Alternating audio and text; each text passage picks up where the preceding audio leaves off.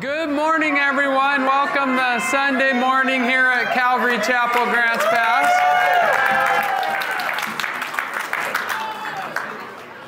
Okay, just a few announcements as everyone's making their way to their seats.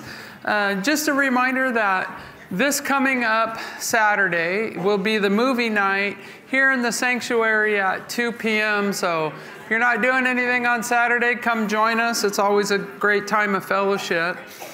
We have a children and youth teachers meeting in room 4 on June 5th after the service in room 4.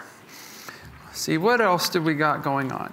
So there is a men's luncheon coming up on June 11th at 11 wait, it's June 18th, I think. I think I mistyped it. Where's Pastor Jerry? It is the 18th? Anybody? Yes. Okay, June 18th. I'm glad you guys know more than I do here. It's on June 18th at 11 a.m. and the women of the church will be serving the men. Yay. It's about time. Yeah, no. So there will be sign-ups in the foyer for the ladies that want to volunteer to help out. And then speaking of the ladies, there's a couple of retreats coming up for you all. There is on July 16th from 9 to 4 here at the church, there's going to be a Women's Day, whatever you ladies do when you get together for the day. It'll be here at the church from 9 to 4. And then in September, there will be a retreat down in Redding on September 9th and 10th. There will be more details to come on that one, but there will be, if there's not already, a sign-up sheet in the foyer for that also. And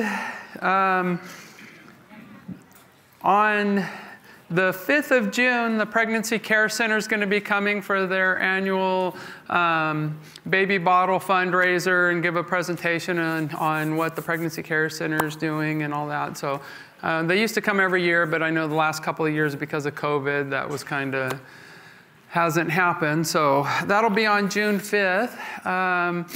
Let's see, tonight we will have prayer at 5, but the apologetics class is canceled because George came down with the same stuff that a lot of us had here. So he's sick.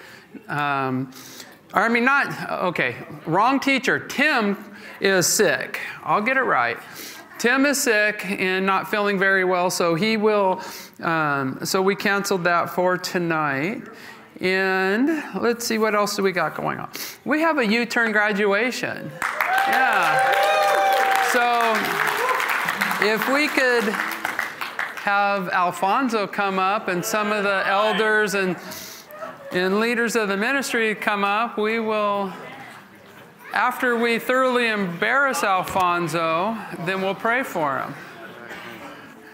So Michael's going to say a word about him, and then we'll pray for him.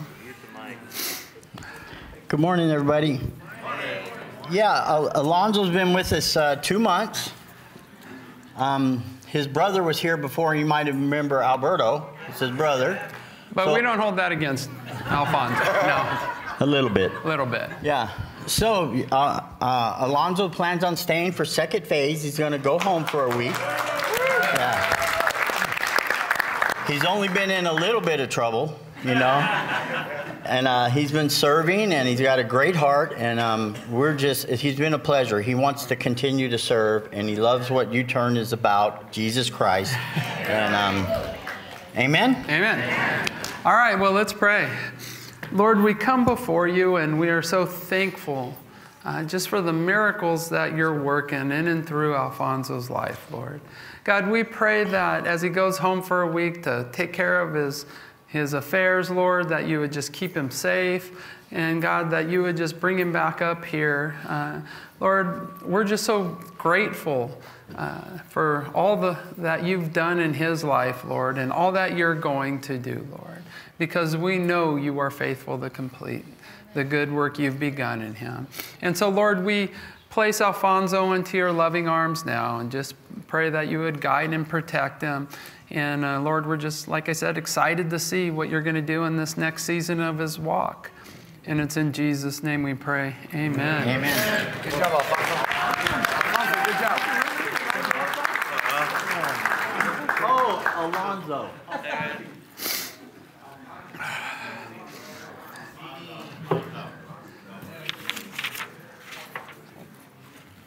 So with that being said, let's have the worship team make their way up here, and we'll lift the service up in prayer. Lord, we come before you, and we are just so grateful that we can gather together here as a church family, Lord, and worship you through song and through the teaching of your word. So, Lord, I pray as the worship team makes their way up here, Lord, that you would just anoint them, Lord, as they lead us in the worship of you. And, Lord, afterwards, I just pray that you would give me your words to speak, Lord, and that you would give us hearts to heed what your Spirit has to say to us today. And, Lord, that you would give us the courage to be doers of your word and not hearers only. So, Lord, we just thank you and we praise you for this time we have together. And it's in Jesus' mighty name we pray. Amen. Amen. Good morning. How about we all stand? Such a beautiful day to worship the Lord together. Amen. God is so good, and His grace is so sufficient. His grace is so sufficient. It is a gift from God.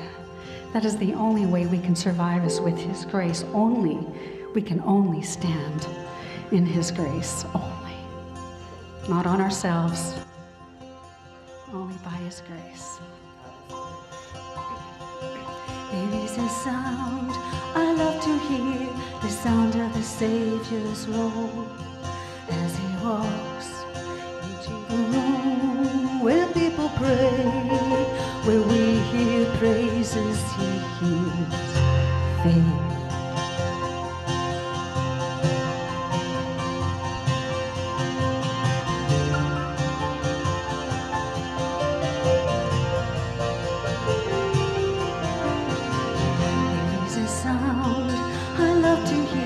The sound of the Savior's roll as He walks into the room where people pray, where we hear worship, He hears faith.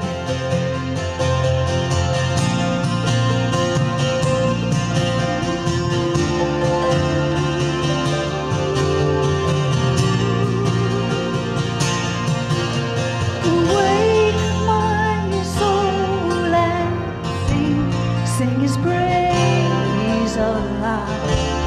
Sing His praise aloud. Oh,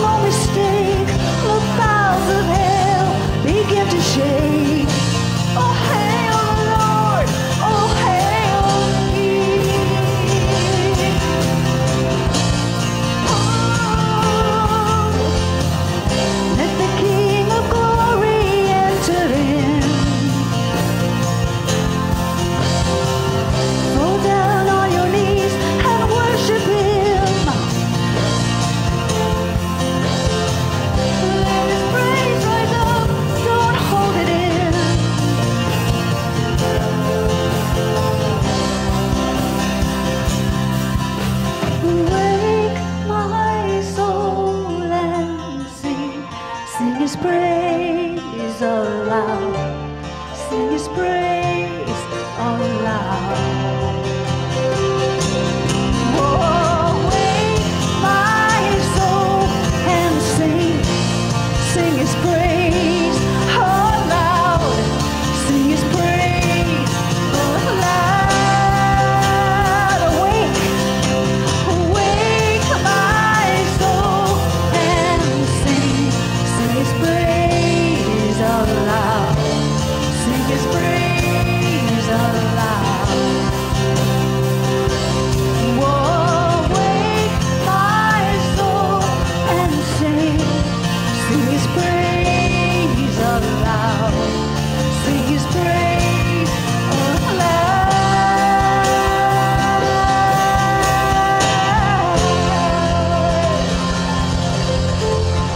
Hallelujah. Hallelujah. Time to wake. It's time for the church to wake. It's time. It's here. Thank you, Jesus. God is so good.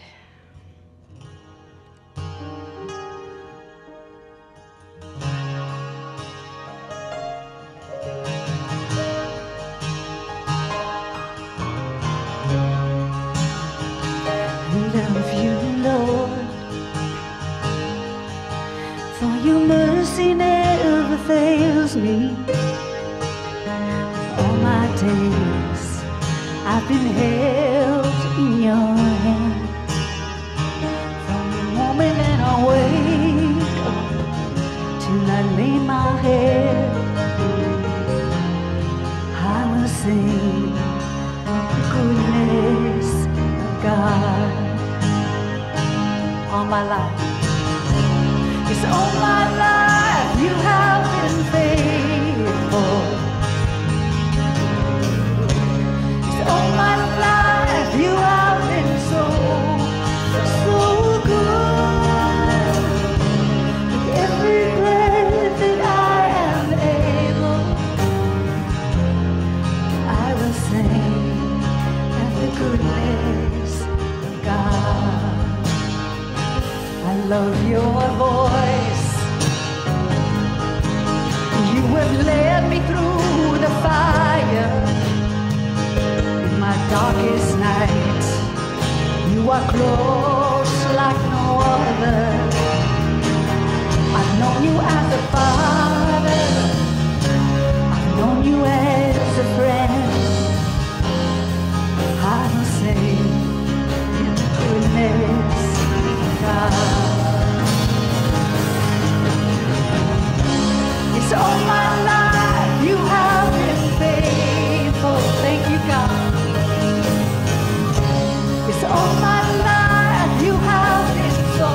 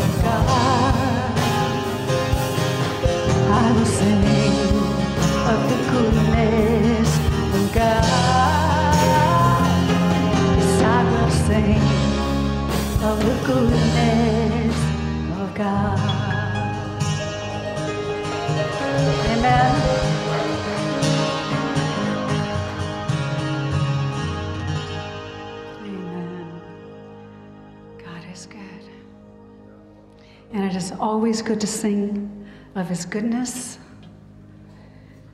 and to give him praises of thanksgiving because he's so good. And he has so many good things in store for us.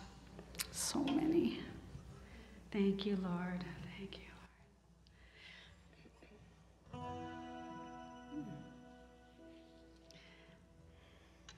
God is good.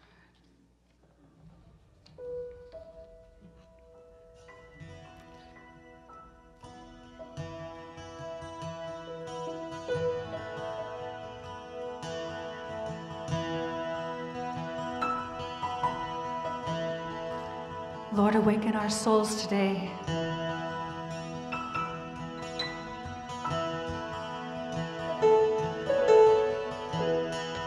And Holy Spirit, lead this worship. Lead us into your worship.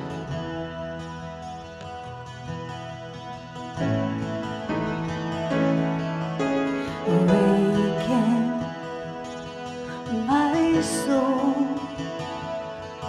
Come awake,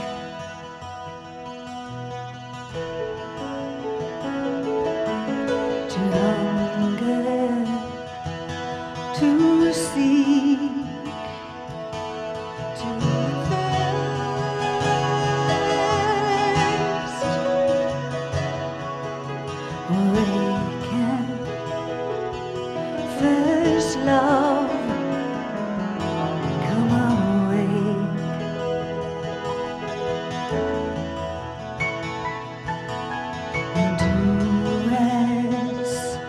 You did at first.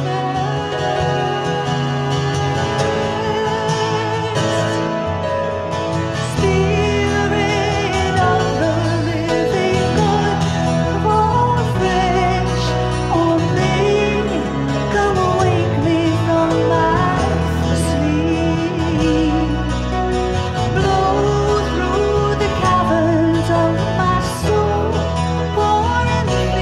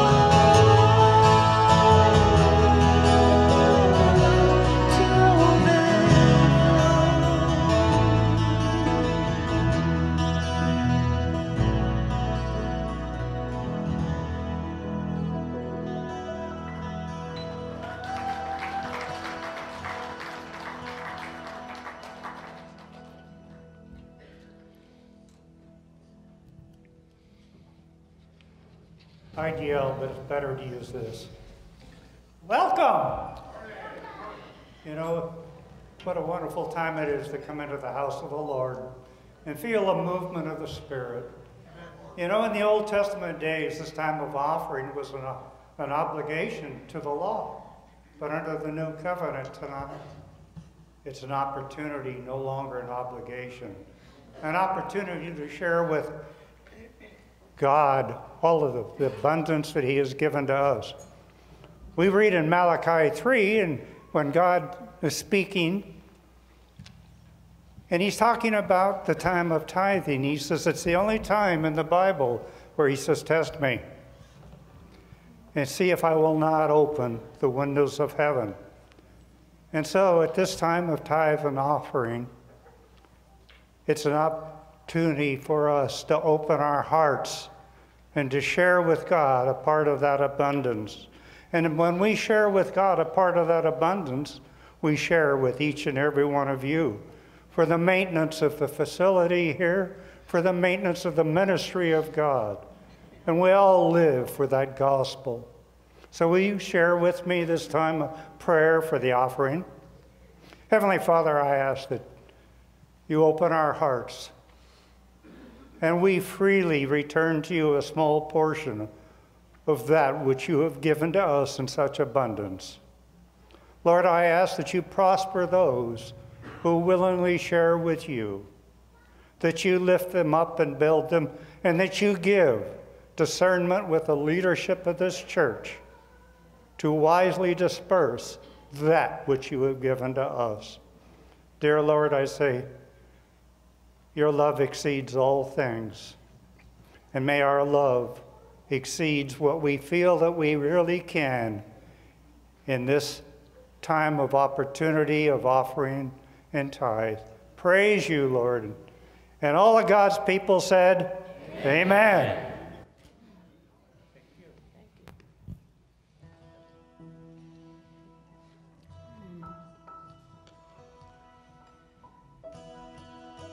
Let's continue to worship in the Spirit.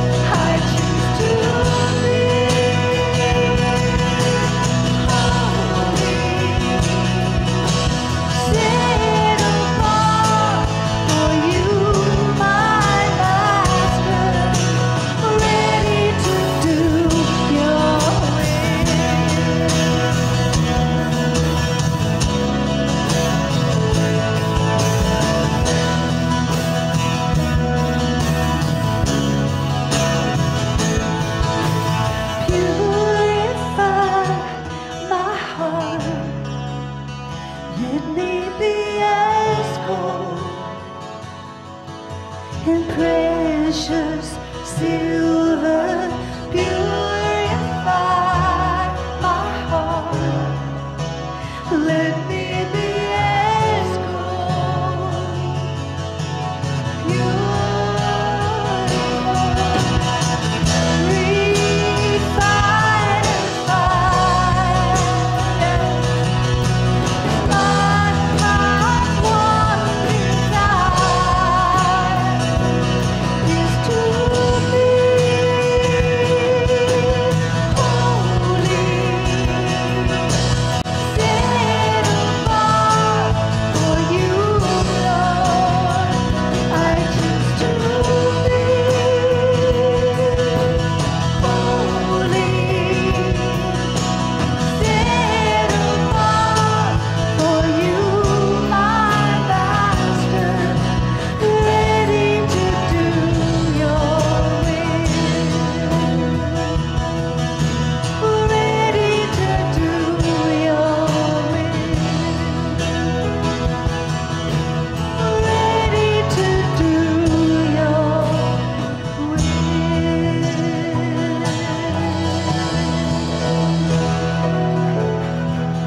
And Lord, that is our heart's prayer this morning, that we're ready to do your will, Lord. And Lord, we thank you, Lord. We thank you, you're so gracious, Lord. Thank you, Lord.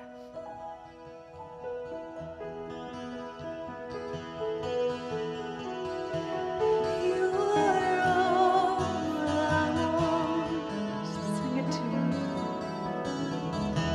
'Cause you're all I've ever needed. You're all I want. Help me know you I need. You're all I want. You're all I've ever needed. You're all I want. Help me know you I need. Help me know you I need. Amen. Thank you, Lord. Thank you, Jesus. God is so good. Oh, we just praise you, Lord. You're so worthy of our praises. And you're so good to us. Lord, we thank you for the children that you've given us because they're gifts. They're gifts from you. And they're precious in your sight.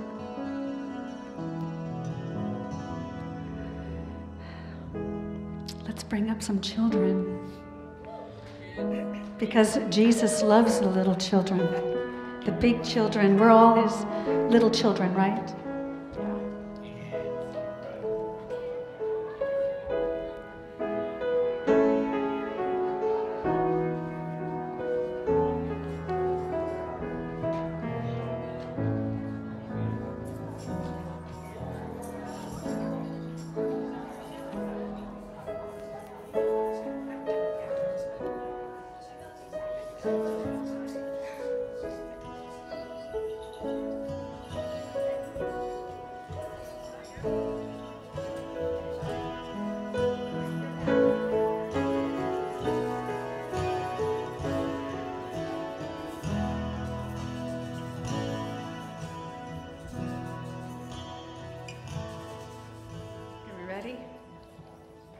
You ready, kids?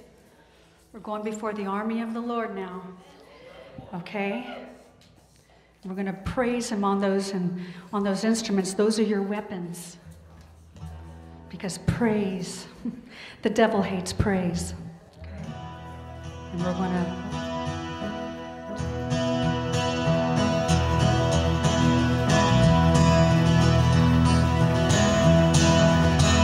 got the beat?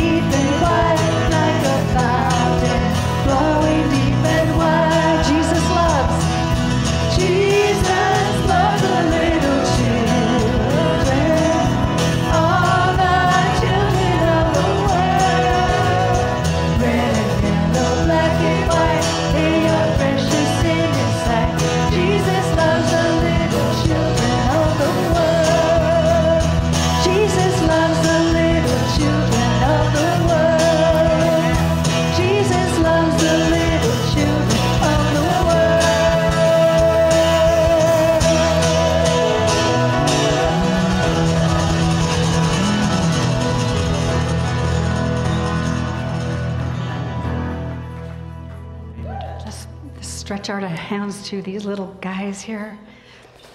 Heavenly Father, thank you for the children. We were once children, Lord, but we are still your children in your eyes, Father God. And you are Father, we're your children.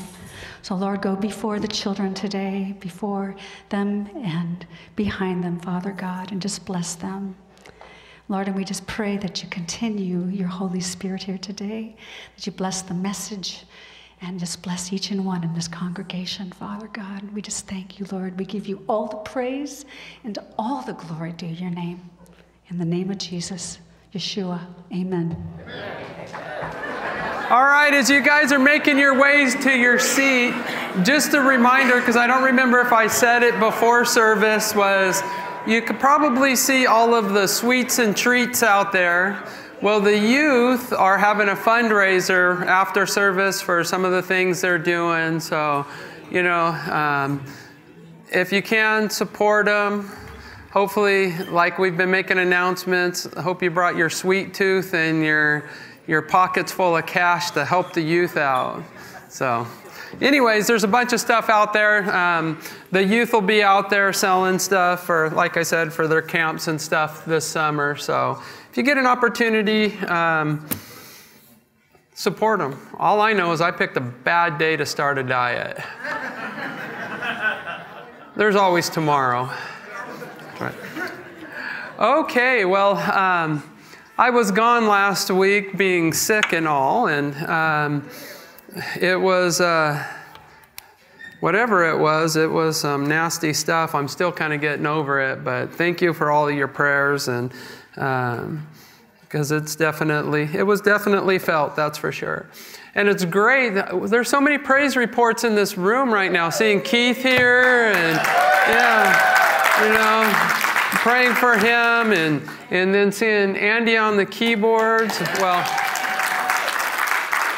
spoken like somebody who can't play a instrument at all. I guess that's not a keyboard, is it? It's a piano. But that thing with keys on it, and it has boards. So, but no, what a blessing it is. And so this week, as we're going through the book of Corinthians, if you'd like to turn there, we're in 1 Corinthians chapter 4.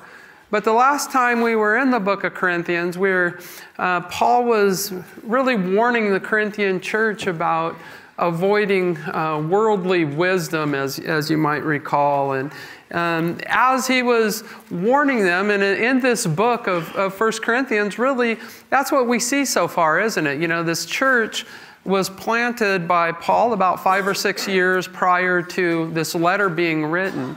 And, you know, all of these issues that Paul's addressing have already popped up in this new work, really. And so as he's addressing them, the last time we were together, he was really warning them to avoid worldly wisdom, you know, not to get caught in the trap, especially within the church, of worldly wisdom, allowing worldly wisdom to creep into not only the church, but to creep into our lives who make up the church, right? And so that's what he was talking about. In fact, in chapter 3, verse 18, he said, "Let no one deceive himself.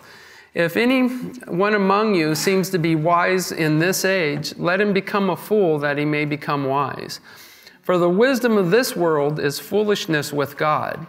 For it is written, He catches the wise in their own craftiness. And again, the Lord knows the thoughts of the wise, that they are futile." You know, and it's so true. You know, we can get so caught up sometimes, you know, chasing after or bending towards worldly wisdom that, you know, sometimes we kind of lose the godly wisdom, right? The wisdom that comes straight from heaven, comes from God. And so Paul was warning the church, you know, not to allow that to creep in. And it's a good reminder for us too, isn't it? With all the things that we're bombarded with. And so now he kind of changes the focus here in chapter 4, and we're going to read the first 5 verses, and then we'll talk a little bit more about it, what we can learn from Paul as he addresses the church and the Christians there in Corinth. Verse 4, chapter 1 says, "Let a man so consider us as servants of Christ and stewards of the mysteries of God.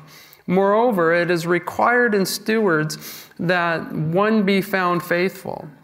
But with me, it's a very small thing that I should be judged by you or by a human court. In fact, I do not even judge myself. For I know of nothing against myself, yet I am not justified by this, but he who judges me is the Lord. Therefore, judge nothing before the time until the Lord comes, who will both bring to light the hidden things of darkness and reveal the counsels of the heart. Then each one's praise will come from God. Let's pray. Lord, we come before you once again and just pray that you would bless the teaching of your word. And Lord, that you would open our hearts and minds to what your Spirit has to speak to us this morning. And it's in Jesus' mighty name we pray. Amen. So like I said, this Paul is now addressing, several things here in these verses that we'll talk about. And one of them is that, Paul understands where his authority comes from. He understands who he's trying to please here. And in these verses, he was saying, it really doesn't matter how anybody judges me. It really doesn't matter how I'm judged or how I'm necessarily perceived, because ultimately I'm going to answer to God, and it's God who gives me the authority to say these things as an apostle. And it's the same for us today. And that's really what we're going to be talking about in these verses, as being servants and stewards of God. God has given us so much, hasn't he? He's equipped us with so much and given us such responsibility, that we need to be good stewards of. And it's ultimately, we're going to have to answer to God, not anybody else, right? And as we talk about it, and that's really what he's telling the church here, it says, it's easy sometimes for churches to get fragmented, and it's easy for divisions and problems to come up. And that's kind of what he's covering here. So, he's saying it really doesn't matter. Earlier in the book that we went through, it says, the church isn't about me. It's not about Apollos. We're just workers of God, just like you. Don't allow these kind of divisions to come in. And so it's one of those things, as he's addressing the problems in 1st and 2nd Corinthians, he must have had a heavy heart over all of the stuff that was going on. This church that God used him to come about, just 5 or 6 years earlier, and all of these problems had already creeped in. It's a tough thing, I'm sure, because as he's going through 1st and 2nd Corinthians, it's directed to this one congregation, not so much about, enlightening them with doctrines as much as it is correcting the things that have come up. And so as it goes through today, we can apply it to not only our own lives, but to the church today, isn't it? Because it's the same kind of thing. As it says in the Old Testament, there's nothing new under the sun. We see these same kind of things that kind of creep into our own lives and into the church, that have to, that we need to make sure is not the case.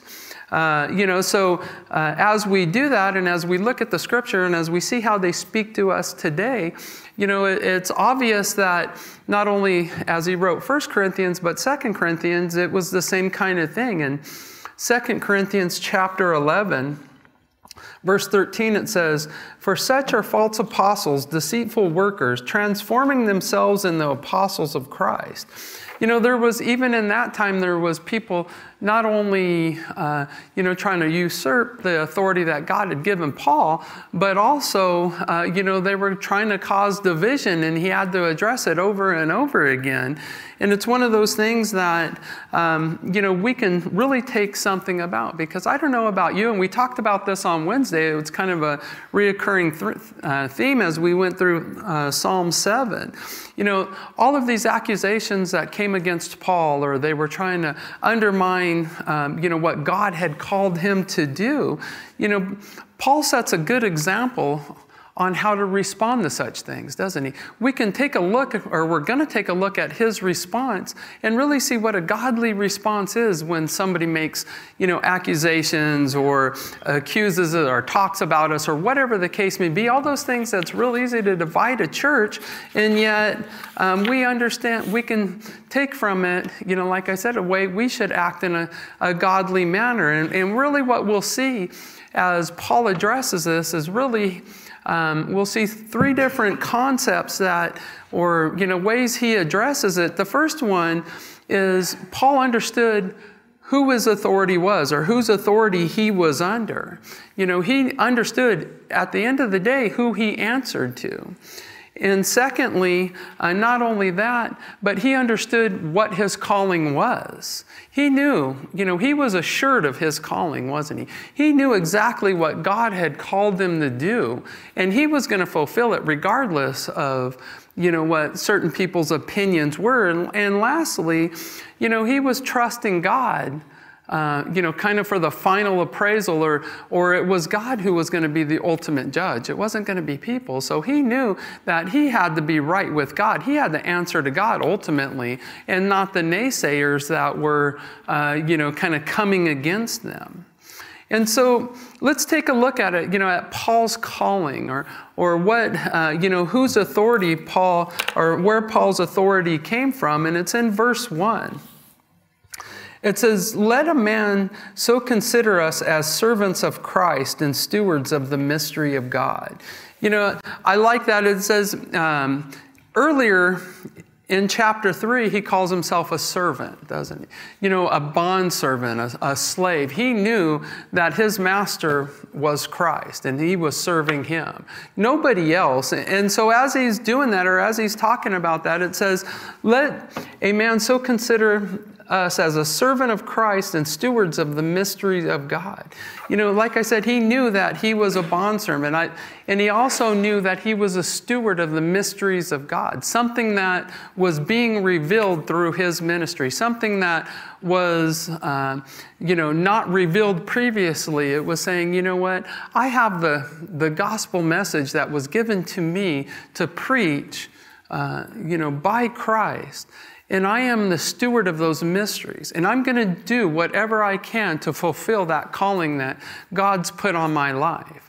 It doesn't matter, who it is or what they say. I'm going to look for God for the answers. I'm going to look for God for the praise and the approval, not man's approval. Because the one thing that we know, and especially in Paul's case here, that the message of the cross is foolishness to those who are perishing. So if we're called to not only live out the gospel, but preach the gospel, then why do we care what anybody says? It's foolishness to them that are perishing, right? So why would we allow their opinions to stop us or derail us or change our focus, or even worse, change the message of the cross just because we know somebody's not going to like what we have to say, right?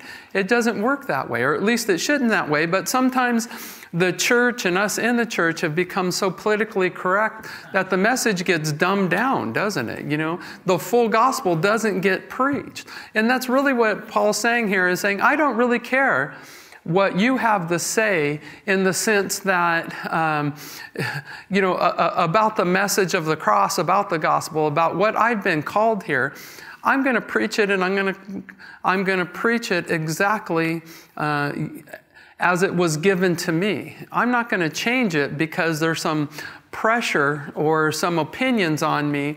Well, can't you dumb it down a little bit? Or, do we really have to talk about, the hell part of it? It gets a little uncomfortable when whatever the case may be. You've heard various arguments, but, Paul's saying it doesn't matter. I don't really care. I've been called to be a steward of the mystery of God.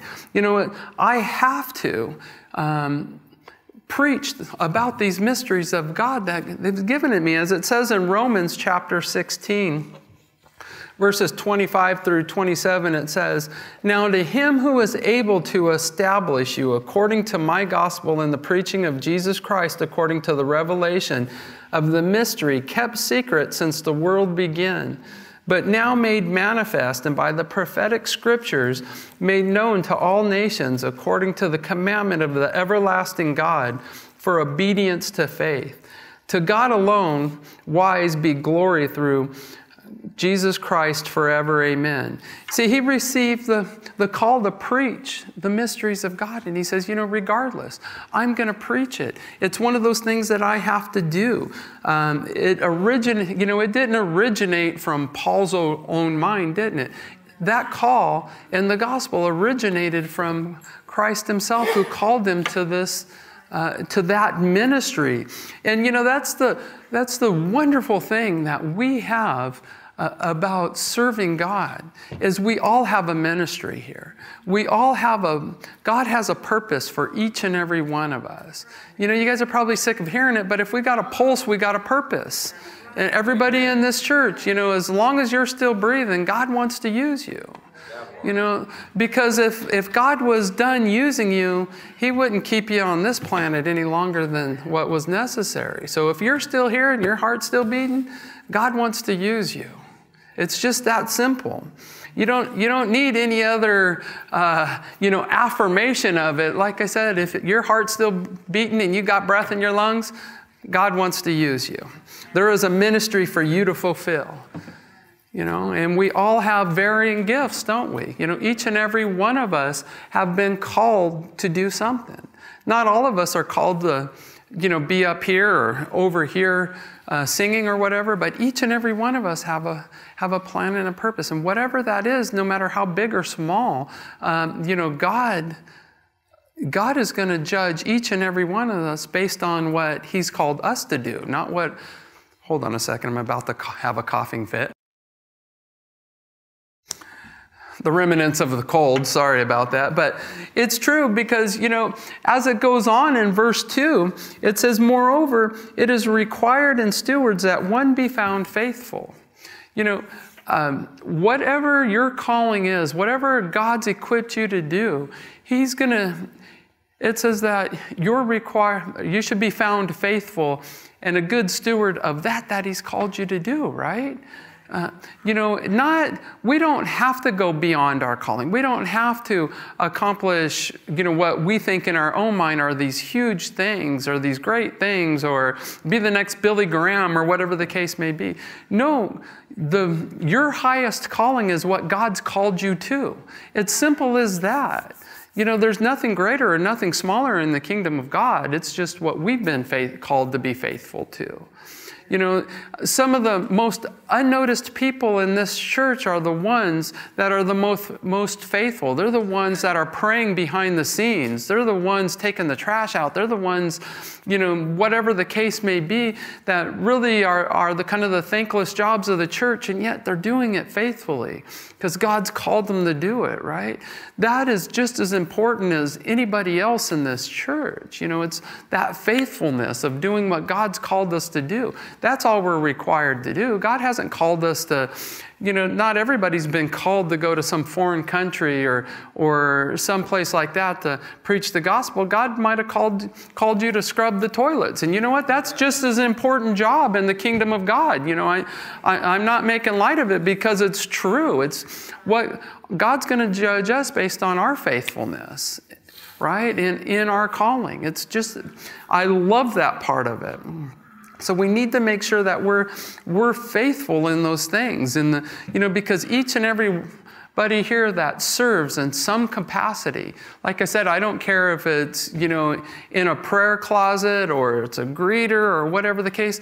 It takes all of us working together so that we can, come together in an environment like this where we can talk about the mysteries of God. And more importantly, we can equip each other so that we can go out to the dead and dying world and share the mysteries of God that up to this point haven't been revealed to them, that they don't know the truth. Because like we've talked so many times, this isn't the church. Church isn't in here. This is a great family gathering, and it's important that we do it, right? And we can encourage and everything else, but church is out there in the park, and church is out where the lost are, right? It's shining the light of the gospel to the dead and dying world, that up to this point, the cross is still foolishness, as it was to us at one point in our lives, right? That's where the church is, and that's how we can be good stewards of that gospel message. And like I said, it's not necessarily that you have to be up here, or you have to be one of the ones teaching in a class or whatever. Everything that is done within this church that get it to the point where we're able to have the services and we're able to do the things that, for some it's giving, for some it's serving, for others it's praying, whatever the case may be, it takes all of it.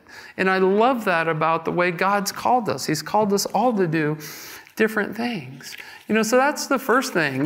Don't allow anybody's opinion to detour that either. Because some of the most miserable Christians I've ever met are the ones that are running from their calling. The ones that are running from what God's called them to do because they're not living the life that God's called them to. And God loves us too much to allow us to be comfortable in our rebellion, doesn't He? No, He's going to make sure that we're uncomfortable. And thank God for that. Because if God allowed us to be comfortable in our rebellion, then we would never make it back to where we should be, right? No, God's like, nope, not going to do it. Not going to sign off on that, Kevin. Nope, get back on track.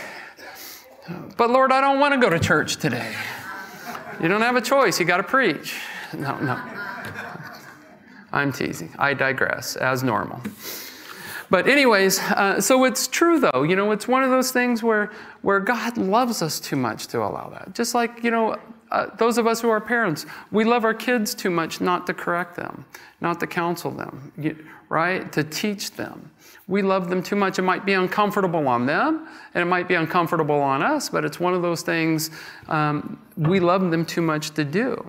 And so that's the first thing is like I said, we know where our calling comes from. We know where our authority to take care of our calling comes from. And that comes only from God. We don't need the praise of any man, or we don't need, anyone to, kind of affirm that for us. That comes from God. Our calling only comes from God. And so then the second part of this, as Paul's being questioned here, he also knows who he's going to answer to, who is going to ultimately hold him accountable, right? And we see that in verse 3 and verse 4. It says, "But with me, it is a very small thing that I should be judged by you or by a human court. In fact, I do not even judge myself. For I know of nothing against myself, yet I am not justified by this, but he who judges me is the Lord." It's saying you can say whatever you want. You can judge me however you want, but the only one ultimately that's going to judge me is the Lord. In fact, I'm not even going to allow myself to be judged by myself. And, because one of the most paralyzing things that can happen in the Christian walk, and I've seen it over and over again, counseling people throughout the years, is people can be pretty harsh on themselves too, right? Be so judgmental on themselves, or judge themselves so much that they become, kind of useless in the kingdom. Well, no, I'm not going to do that. I'm not qualified. You're right. You're not. It's only through Christ that you can be qualified, right? It's only through God's calling that can make it happen to begin with. So why are you worried about it? Why are you going to judge yourself or allow other people's opinions to matter to you? Paul says, no. Ultimately, it's only God. And I'm assured of what my calling is, and so I'm not going to allow any of these opinions, any of these judgments, even my own, to detour that or to get in the way of that. Really, in a way, Paul's not saying, I don't care what you think. What he's really saying is, I care more about what Christ thinks. He says, he doesn't say, I don't care what you think. He just says it's a very small thing. Meaning, the opinions as compared to who we have to answer for ultimately, it's a very small thing what anybody thinks, isn't it? You know, I'm not trying to say that we blow off everybody's opinion in the sense what we do or what we should do is receive those opinions or the corrections or whatever they are, pray about it and see what God says. Because who knows, you know, that's a part of it too. God may be using somebody to speak into your life. So we have to be humble enough to understand that too, but also strong enough and, you know, wisdom and, wise enough to know the difference, to know, you know, God's calling me to do something this way, and He's confirmed it. So thank you for your opinion, but it's a very small thing, you know. But like I said, at the other time, we want to be sensitive enough to know, okay, God's bringing them there because I have got off track a little bit, and God's speaking through this person into our lives. You know, knowing that discernment is important. You know that you know. As he's saying here, it's a very small thing. He's putting the criticisms or the judgments or whatever. He's saying, you know, all of these things, it's a very small thing. And we really need to make sure we, you know, kind of do the same thing, is that we keep the perspective there of ultimately who we're trying to please, right? You know, as he's saying, I'm held to a higher standard. I'm held to a higher judgment. And I'm going to worry and focus more on how Christ perceives what I'm doing than how anybody else is. And it's a wonderful, you know, it's freeing when we're able to do that, isn't it? It's freeing when we're not worrying about the judgments that we place on ourselves or the judgment that people put on ourselves. Why is it freeing? Because ultimately, we know that Christ knows better. We know that God knows better and that He only wants the best for His children. So whatever's going on, if we can understand and we can really see who God is in our lives and understand that that's our calling, then it's way freeing. We don't have to worry about all the weights of the world holding us down any longer, do we? It's just like, you know what, I'm accountable to Him and I'm going to follow Him and I'm going to keep my eyes focused on Him. All the other stuff, you know, I'll pray about, but you know what? Ultimately, I'm just here to please God. You know, and we see that, and as it goes on, in excuse me, in verse 5 it says, "Therefore, judge nothing before the time until the Lord comes, who will bring to light the hidden things of darkness and reveal the counsels of the heart. Then each one's praise will come from God." You know, because ultimately, you know, our final praise will come from God for the things that we've done with a pure heart, isn't it? Not from man. In fact, if we're doing anything, if we're serving in this church or we're doing stuff and we're doing it looking for praises of men, I don't care if it's giving, I don't care if it's, you know, serving, you know, one of those things where you're serving, you're kind of looking, I wonder who's noticing how hard I'm working here. Or boy, you know, nobody said thank you for, you know, the service I've been doing. We're doing it from the wrong heart, aren't we? Because that's not what God wants for us. As we're serving here in the church, as we're serving Christ, as we're being a stewards for those mysteries that God has given us the knowledge of, we need to make sure we're doing it with the right heart, because God's going to, you know, He's going to test our hearts about it, isn't He? It doesn't matter how much we've accomplished or we think we've accomplished for the kingdom. If we've done it with the wrong motive, then it's not going to amount to anything. You know, in 1 Samuel chapter 16, verse 7, it says, the second part of it says, "For the Lord does not see as man sees. For man looks at the outward appearance, but the Lord looks at the heart." You know, He's saying, you know what? I'm not going to look at the external. I'm more worried about the internal. I'm more worried about the eternal. You know, I'm not worried about those external things that you know, we as humans would look at. You know, oh wow, look at how you know, holy they are. Look how they act. But yet inside, you know, it's a whole different story. God sees the heart, and He's going to judge us for our motives. Like I said, for the internal part. You know, and throughout Scripture, we see those kind of warnings, don't we? We see those kind of, it says the same thing in later on. It says, Paul says, if I have not love, it profits me nothing. You know, as he's talking about the church and all the gifts that they had and celebrating all of their spiritual gifts and almost, you know, elevating people because of where they're looking more at the gifts instead of the giver of the gifts, where they're looking at the performance of the gifts instead of the Spirit who brought those gifts. You know, it was saying all of that doesn't matter. I don't care how much you accomplish. I don't care how much you practice all of these gifts. If they're not done in love, if you don't have love, then there's no profit to them. Don't even do them. Just cease doing them if there's no love. You know, if you don't have the right motives behind it, it doesn't matter. You could be the most wildly talented person in the world at whatever, at speaking, at singing. But if you're doing it with the wrong heart, don't do it. You know, don't serve. I don't care how much you give. If you give begrudgingly or with the wrong heart, don't give. God doesn't need your money. It's not about that.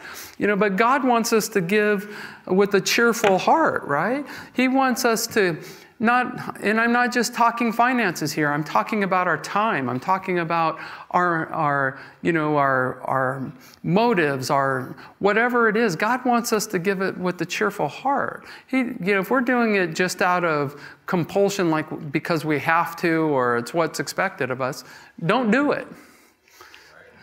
You know, because that's not what God looks at. You know, Jesus warned the Pharisees about it. You know, or talked about them.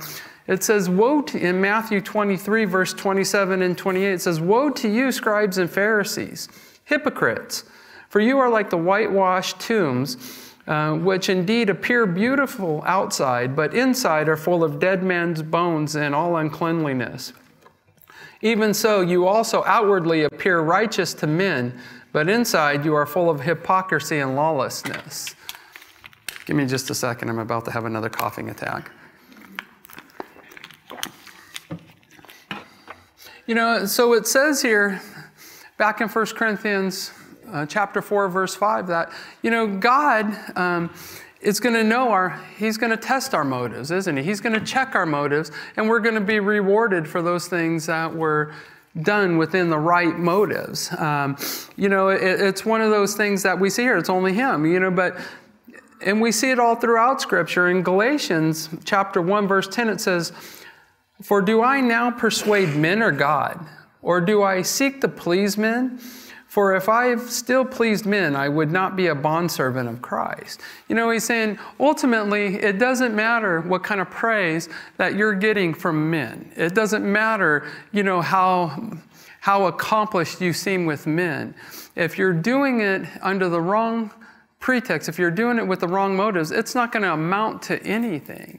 You know, and I see this, and I've dealt with people like this all the time where, let's take Facebook or something. You know, they value their worth based on how many comments they get or how many likes they get on some post. You know, it's like, if that's where your value comes from, you're in trouble. Take that phone or that computer and just throw it in the trash can because it's no good. You know, if you're doing anything for, you know, the amount of people or the amount of likes or the amount of comments, you're doing it with the wrong heart. No matter what's said on there, it's true. But we see it a lot in this day, isn't there? There's such a form of narcissism that we have as a society. It's like, well, yeah, I spoke a gospel truth, let's say, on Facebook, but nobody liked it. So I'm going to be mad. I'm going to be upset. But God didn't call you to get 2,000 likes. If He called you to write it on there, that's all He called you to do. It's up to God for the increase, right? And, you know, and we see it through, the church gets caught up in that number games too. Well, you know, at that service, there's only 8 people. Okay, well, 8 people are being equipped, or 8 people are learning the truth, or 8 people are drawing closer to God, then who cares how many people go? You know, it makes me think of like the women's U-turn ranch that was only open for a few months. Well, people got saved and people drew closer to the Lord. And if I would have known in the very beginning, you know, as we prayed for it for 10, 12 years, if one person was going to be saved, would it be worth it? Yes. Yeah, yet, it was like, oh, well, I can't believe it was only open for this amount of time or whatever. We see things from our own heart, not the way God sees it. Because in God's economy, one person being saved at whatever we do, it was worth it.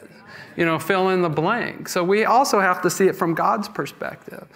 So as we kind of start to wrap this up and we look at these verses here in 1 Corinthians, the first thing that we need to do when we come up against these trials is as just kind of summary or opinions or attitudes people have towards us or towards the church is we need to understand our authority, what and who has given us our callings, right?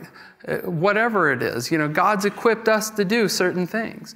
And because ultimately, the second part of it is we know who we're going to be accountable to ultimately. Let's not get caught up into the court of public opinion, right? And finally, we need to trust in God, who's the righteous judge, that ultimately He's going to be the one, that we answer to, not to anybody else. And as we, I really appreciate these words of Paul under the circumstances that he was going through. It had to be difficult, and he understood where he was coming from. He understood that, regardless of all the ups and downs, that he could echo the thoughts of Galatians chapter 6, verses 9 and 10. And it says, "Let us not grow weary while doing good, for in due season we shall reap if we do not lose heart. Therefore, as we have opportunity, let us all do good to all, especially to those who are of the household of faith." It says, "And let us not grow weary doing good." Let us not grow weary doing good. Why? Because if we're doing, the only things that are good comes from God anyways, right? And if we're doing good, he's saying, don't grow weary. Why? Because you're doing ultimately what I've called you to do. So we don't have to tire. It's not up to us to worry about the results, is it? It's not up to us to worry about how things are going to play up. We're just called to, accomplish whatever God has us to do. The results will come later, or they won't. It's not up to us, and we shouldn't really care. All we've been called to do is what God's called us to do. I've told this story before to give an example. At the last church I pastored, before the worship leader that ended up coming to the church, he was struggling, had a rough time, and he sold this 12-string guitar he had. And then he, rededicated his life and over the years ended up becoming the worship leader. But he would always talk about that 12-string guitar and how much he missed it and just how beautiful it was. And so I had a dream, Kevin, you need to go buy that guitar no matter how much it costs back from the guy who had it, because I knew the guy who had it and he was a Christian. So I was like, yeah. And never did. And then the Lord gave me that dream once again. And I was like, okay, that's twice this has happened. Maybe I should listen to God. But I didn't. So I had that same dream a third time, and I was like, okay, God's really trying to tell me something. So I called the guy, I was like, hey, his name was Bobby, as I recall. I was like, hey, that 12-string guitar you have? Well, because he was Christian, and I said, God has given me this dream 3 times, and he really wants me to buy this guitar back for him. And he paused for a minute and went, no, I like playing it too much. It's like, okay, well, have a nice day. But you know what? Although the results weren't what I thought they were, God relieved me of that burden because I took that step of faith. I did it. I didn't know what the results were going to be, and it really wasn't up to me. I thought I was going to have to go buy this guitar, but no, God just wanted me to call and ask about the guitar. He just wanted me to be faithful in that part of it, and I don't know. And maybe eventually, it convicted him, and my old worship leader ended up with the guitar. I have no idea, but it's not for me to worry about. It was just that, God had called me to do something. And finally, after him telling me enough times, I did it, But the point is, like I said, we don't have to worry about that, do we? It's not up to us. The increase or the results are not that. We just need to do what God's called us to do. And it's simple, you know, but it's so easy for us to get so judgmental. Well, I'm not equipped to do that. I can't do that. You know, I'm slow of speech, Lord. I can't do that. Have somebody else do it, you know. Have a professional go preach the gospel, not me. And yet, each and every one of us are called to live the gospel out in our lives, isn't it? You know, the gospel should be screaming from each and every one of us as we're in the grocery store and as we're here. You know, it might not necessarily be in words, but in our thoughts, our actions. You know, there should be something different about us than the world. So, you know, it's one of those things we need to make sure that whatever it is, you know, ultimately our praise is going to come from God. So we don't have to worry about how somebody responds. We don't have to worry about that. And like I said, it is freeing to understand the only one that we really have to please is God. Amen? Amen. Let's go before the Lord in prayer. And speaking of prayer, get you all ready to pray. There will be pastors and elders up here to pray with you. So if you have anything that you need prayer for, please make sure and come up and allow them to pray with you and pray for you. So Lord, we do come before you, and we are so grateful that we have your word, Lord, to both challenge and encourage us, Lord. God, I pray that we would stay as a church fully focused on you, Lord, and that we wouldn't allow those things and judgments and whatever else opinions of the world to creep into this church, but ultimately we would just stay focused on you because we know you are our judge, Lord. You are just the perfect judge, in that other people's opinions are, as Paul says here, just a small thing. So Lord, we just love you. We praise you. God, I just pray that you would bless the remainder of this day. Lord, we pray as we leave here and we interact with the youth, Lord, that you would bless them too as they're excited about going to camp and doing different things. God, I just pray that as you're raising up the next generation, Lord, that you would just keep that excitement in them also. So Lord, we just thank you. We praise you. And it's in Jesus' name we pray. Amen. So the music or the worship team's going to come up and do a final song, right? Yeah, okay. And then afterwards, like I said, there'll be people up here for prayer, anything that you need prayer for. So have a blessed day.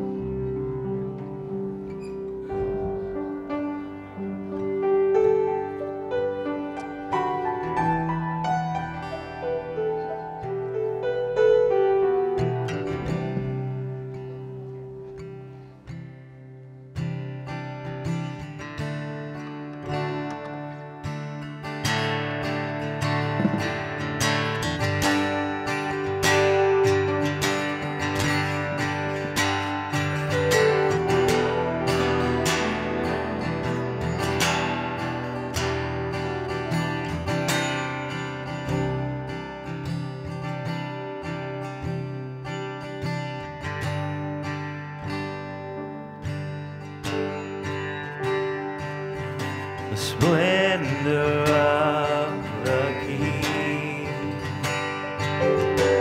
clothed in majesty, let all the earth rejoice, all the earth rejoice. He wraps himself in light, darkness tries to hide. Tremble down.